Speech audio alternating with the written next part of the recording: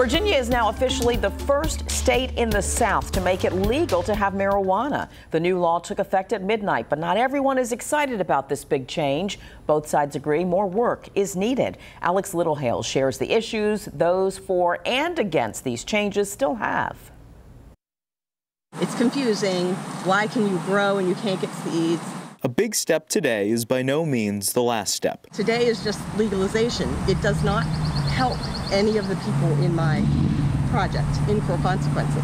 Tamara Netzel tells stories through photographs. Her project, titled Cruel Consequences, tells the struggle some Virginians face living with marijuana charges on their criminal records. Virginia's new marijuana laws do not include expungement of all charges, meaning today is just another Thursday for many. You have to live marginalized lives because of their arrest. After they've settled with the state, after they have paid their debts to whatever the crime that the state says they have done, they are still marginalized. It's only one of the questions about legalization moving forward. The most troubling issue would be that of community public health. Dr. Mary Crozier is a former educator from East Carolina University and now a part of several community coalitions, including Virginia Allies evaluating drug legislation. She says there are still too many question marks surrounding the drug, like its illegal status at the federal level and unknowns about its true impact on the body. We don't have